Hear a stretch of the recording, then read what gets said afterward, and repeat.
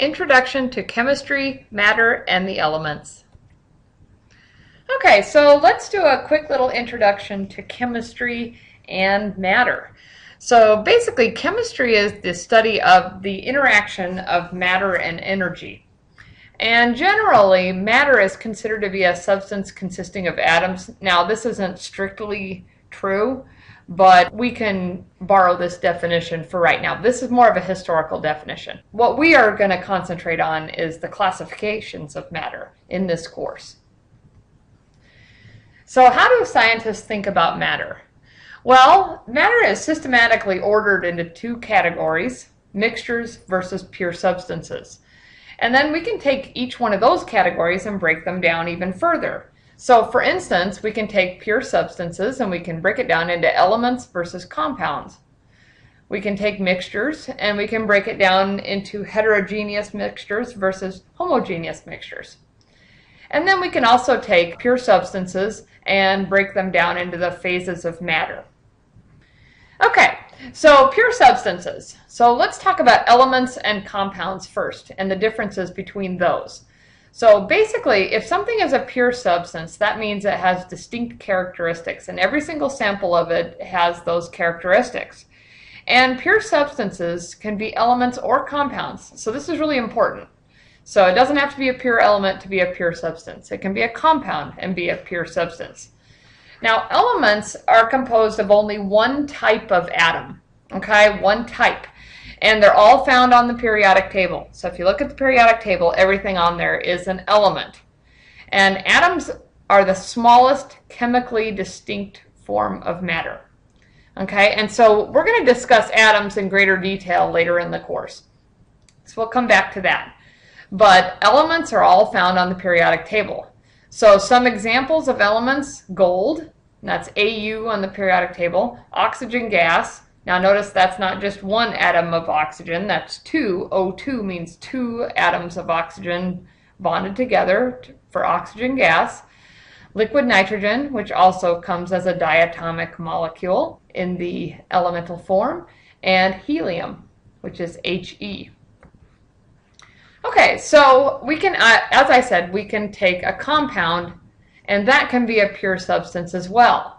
And this is when we have more than one type of element or atom bonded together.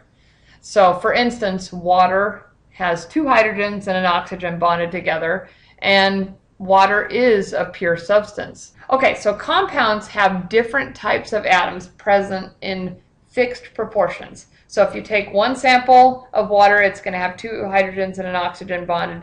If you take another sample, it's also going to have two hydrogens and an oxygen bonded. And compounds have properties that are very distinct or different from the elements from which they are formed. So in other words, when you create a compound by chemically bonding different elements together, you create a whole new substance. And so there are tons and tons and tons of compounds. And these are also called chemicals, but in chemistry we're going to call them compounds generally.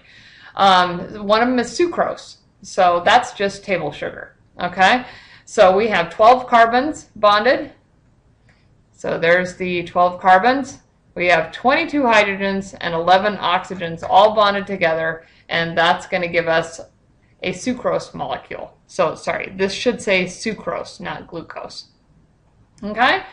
Other everyday examples of compounds are things like table salt. So we're going to make friends with this throughout the course. So this is sodium chloride, a sodium cation, a chloride anion bonded together, ionic bonding. That's table salt. It's a pure substance. And also water, as I mentioned previously, H2O. Okay, so now let's talk about mixtures versus pure substances. So how can you tell the difference? All right, so when you put two or more pure substances together, then you're going to get a mixture, okay? And each substance in the mixture retains its original characteristics. So in other words, it is still chemically distinct, okay? So you can mix them together, but each substance retains its chemical nature or its distinct characteristics. And so when you make a mixture, you don't create a whole new substance. And you can separate mixtures using various physical separation methods. For instance, examples of mixtures include syrup, and so that's sucrose in water. All right, so let's say we were to evaporate off all the water, we would be left with the sucrose in there, and then whatever else is in your syrup. Air is another mixture, okay, and that's mainly nitrogen and oxygen, and a few other gases like argon, small amounts of other gases. That's a mixture, okay. Milk is a mixture, okay, and also cucumber, onion, and tomato salad is a rather obvious mixture. Okay, so now let's just look at mixtures. Now there's two types of mixtures, heterogeneous and homogeneous. Okay, so now a homogeneous mixture is uniform throughout. So like if you were to look at a homogeneous mixture and you kind of, look over the whole sample, you can't visually separate the components. Okay, so for instance, if you have homogenized milk, so if that's a mixture sitting in your fridge, but it's been homogenized, which means that it's basically been treated so that the cream and the water phase don't separate from each other. So that's homogenized milk. That's where it gets its name.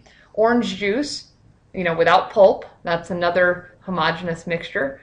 Brewed coffee and blood. So those are all homogeneous mixtures, uniform throughout. A heterogeneous mixture is one in which the components do not appear uniform. So for instance, if you take fresh milk, so if you milk the cow and let the milk sit there, you're going to have cream floating on the top. So that would be an example of a heterogeneous mixture. Another heterogeneous mixture is chicken noodle soup. Okay, so we have the broth, and then we have the noodles and some pieces of chicken, perhaps some carrots, whatever else you want to put in there. Another heterogeneous mixture is a nut mixture, so you can see the individual types of nuts in there. And then also something like orange juice with extra pulp, which I do like. All right, so now phases of matter. Okay, so we have three main categories. There are two others, but we're mostly going to deal with the basics right now. And so those are gases, liquids, and solids, which you're probably already familiar with. And each phase has its own characteristic properties. So this is how they're defined. So gases have no definite shape. So when you put a gas in a container, it's just going to take the shape of the container. They also don't have a specific volume. So if you put a gas in a container, it's going to fill the whole volume also. And so some examples of gases are steam, so that's water vapor in air, okay, and oxygen gas. Okay, so liquids. Now liquids don't have a definite shape, so that means when you pour liquid into a container, it's going to take the shape of the container. So if you pour a glass of water, the water is going to fill the shape of the container that you put it in. But they do have a specific volume. So let's say that you put in 1 cup of water into a 4-quart container. That is not going to, fill up the whole 4 quarts. It's only going to fill up the 1 cup of water that you put in there. And some examples of liquids: water, obviously, gasoline, olive oil, and vinegar. We're going to learn more about liquids later on in the course, as well as gases. And then finally, solids. These guys have a defined shape and volume. And examples include ice, salt, wood, and granite. So basically these are we're all familiar with solids. So if you take liquid water and you freeze it, you get ice, which is a solid. Okay, so here's a little bit of practice. So identify each substance as an element or a compound. So we're only going to deal with element versus compound right now. So pause the presentation and give it a shot. All right, sodium chloride. So this is a compound because 2 types of atoms are bonded together.